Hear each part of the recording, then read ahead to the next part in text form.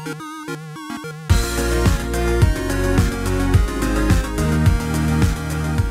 everyone, welcome back to another Anime Kingdom manga reviews. See by the title below, yes, this is on chapter 519 of Fairy Tail. And yeah, this chapter, what the hell? It ended with, of course, Urza. The one thing I said in the last chapter, I was like, this is probably the least likely to happen. Yeah, it ends up happening. I don't know why I even think something else is gonna happen. Every single time, if it has Urza in the fight, it's gonna end with some bullshit ending of her somehow, even though she shouldn't be able to do it, the power of family, the power of Nakama, fuels her, and she's able to do the impossible literally every single time. It's like, whenever you have Urza in a fight, it's always like, holy shit, she cannot do this. You know, we have her in this one, for goodness sakes, where her bones are all broken. She literally, all her bones are broken from Irene smashing her down with one hit in her dragon form. How the hell is she able to push herself off the ground super high into the air, may I add, because obviously she stopped the meteor quite a while off before it hit the ground, and then is able to destroy a damn meteor. A meteor. How is that possible? Please tell me how that's possible. Oh my gosh, I don't understand that part at all. And then this part, the next part after that, it makes sense. You know, obviously her sword would not be able to break and, you know, kill Irene because she's in her dragon form. The only way to defeat a dragon is Dragon Slayer magic. Which, of course, obviously means that Wendy was able to use her enchanting power to enchant her sword, and thus that was pretty cool, considering we've never seen Wendy use her, you know, powers to enchant non-human, you know, thing before. It's always been on, you know, enchanting people's power levels and defenses and, you know, all that kind of stuff, but we've never seen her enchant like a sword or something, which is honestly pretty cool considering, yeah, it's never happened before. So that made sense. That was pretty smart. That was pretty cool.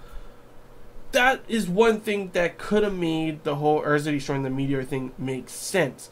If they just decided to have Wendy enchant her with something to power her up and put her defenses up so she's able to destroy the meteor, that right there would make sense. I would be like, okay, it was thanks to Wendy. They both did it together, you know?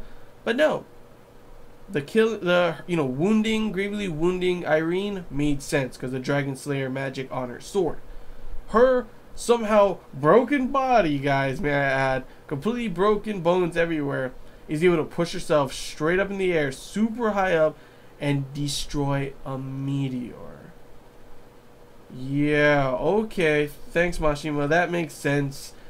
Always doing this, I swear. Like, what the hell, especially with Urza, like every single time it doesn't make sense. But after that, I know this is another thing that a lot of people were hating, the whole, you know, I always loved you thing, and I completely understand why people would hate on that kind of stuff. But usually if it was any other villain, and, you know, the whole forgiving the villain thing, it, for me at least, I would be completely pissed off at anyone else. Like, oh my gosh, it ends with, like, you know, ending up like this. Obviously he doesn't, you know, we're not going to have any of the main characters die.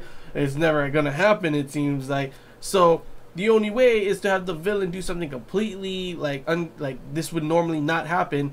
And yeah, they do it this time with Irene end up killing herself. But this is the one that I'll let go because it did make sense in my opinion, and it did get emotional. It made sense on why she always loved her. It's her, you know, she's the mother, and we did see that, sure, before, the many times that she's talking, she's crazy and everything, and she said she wanted to enchant herself into, you know, Urza's body, and she gave her away because she, you know, she was useless, and that didn't work out. But that wasn't the reason she gave her away. It ends up, you see that she was like, oh, I finally enchant myself into my personality into your body, in this body and everything.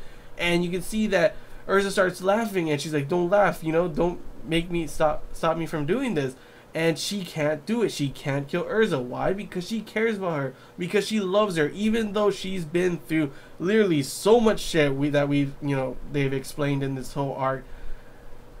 And it really does make sense why she's ended up the way she is. She cannot kill her. And ends up, you know, out of, you know, sacrificing everything to let Urza live a normal life. So she leaves her in that village. Obviously, she didn't know what was going to happen. That, you know, that happened right there. all that bullcrap to Urza. She didn't know that was gonna happen. She just thought that was the right thing to do, because if she was gonna get more and more crazy, and she probably would have done it, enchanted herself into Urza's body. So instead of doing that, she left her there, and thus how Urza, you know, ends up being for the better anyway, because Urza was able to join Fairy Tail, and all this kind of good stuff happened to her now. So she has a new family and everything. She has a happy life, and that's because of the choice her mother made. So in the end, I do understand that she did always love her. Sure, she was still kind of psycho and crazy, but you can understand that, right? I definitely can understand that, at least. And it made sense that in the end, you know, so I told you that was gonna happen. Something was gonna happen where it changes her mind, and she's like, yeah, I do love you, or something like along those lines. And it ends up being Urza kind of laughing, smiling, you know, when she's down on the ground about to, you know, get killed by Irene. And it reminds Irene of that one moment, and just like then, you know, it made a great saying that she says she's the strongest woman there in that kingdom. I forget what Alvarez, I forget what it's called. But yeah, she's the strongest woman there, but she can't kill Urza. She's the one person that she can't kill, and it made a very emotional thing. You know, I'm not saying I, you know, cried my heart out in it, but it was damn emotional. It made sense on why, you know, she ended up doing that, why she killed herself to sacrifice kind of, you know, for Urza. Now, I'm not too sure if she's really dead yet. I think it would be cool to see her versus, you know, Agnolia, the king of the dragons, versus the queen of the dragons. Would be some pretty cool ass stuff. Especially considering that's like the main thing she was trying to do in the first place, was kill him. So I think she may come back alive and try and save the day, maybe. You never know with Fairy Tail, to be honest, on who really is dead for sure. Most people don't really die, actually. So you honestly never know. But one good thing, now that this whole, you know, Urza versus Irene, mother versus daughter part in this arc is over, to which, like I said, I know a lot of people did not like this part, and I can understand why. There's a lot of parts that I really just, it made it feel like a waste of time, especially like it ends like this, really, and it ends with Urza somehow destroying a meteor as well, like countless things, like what the hell. Ends with her mother, of course, the strongest woman there, who seems to be unstoppable, who should be able to kill her, obviously not able to do it. But it makes sense, like I said, with the mother-daughter thing. If it was anyone else, like some random guy, and he was gonna kill Urza, and then of course they make it so Urza doesn't die, that right there I would call bullshit and the normal Fairy Tail no one dying kind of thing, except obviously Makarov before. But this one made sense for the mother, you know, Irene, not to kill her, and she really loved her all along. It made sense in my opinion, at least. But yeah, like I said, that's my opinion. Maybe you feel differently. That's fine. That's completely fine. But that's my opinion on how I felt about everything. But like I said, I'm definitely excited for what's going to come in the next chapters. Now that we're going back to Natsu, as you saw in the preview title for chapter 520, it's going to be on. It's called Dragon or Demon, something like that. Demon or Dragon.